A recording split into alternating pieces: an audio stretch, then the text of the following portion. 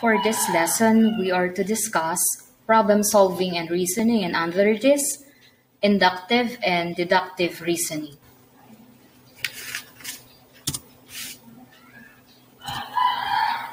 At the end of this lesson, you should define inductive reasoning, define deductive reasoning, and compare and contrast inductive and deductive reasoning through the activities that we are to do.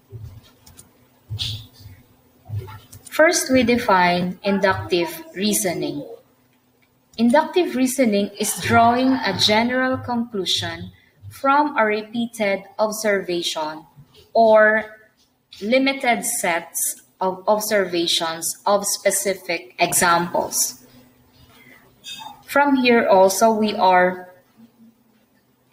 from a given data, we draw conclusions simply from specific case to general case.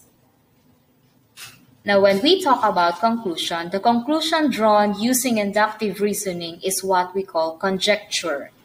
And we have to remember that there is what we call counterexample, wherein it's a statement. A statement is a true statement, provided that it is true in all cases. So it means it only takes one example to prove the conjecture is false. We move on with examples for inductive reasoning. First, we have the statement 2 is an even number. Next, 12 is an even number. Then 22 is an even number.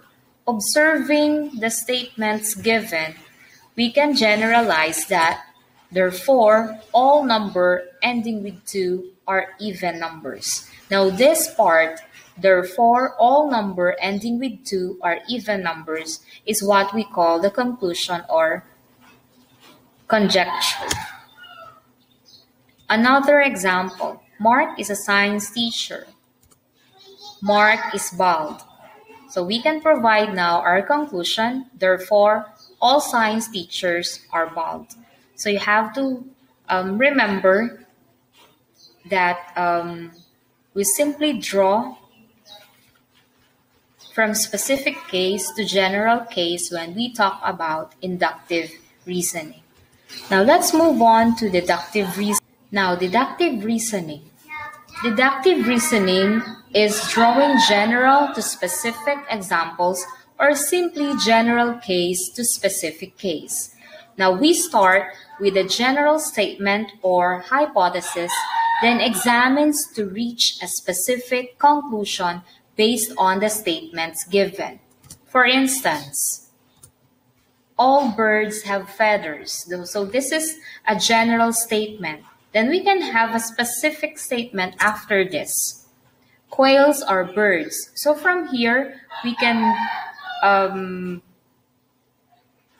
say, or we can draw our conclusion, the specific conclusion, as therefore quails have feathers. Example 4, let's say Anna is sick. Now, since Anna is sick, there is a specific thing that will happen after this, in which if Anna is sick, she won't be able to go to school. Now, based on the two statements, we can provide now our conclusion, therefore, Anna won't be able to go to school.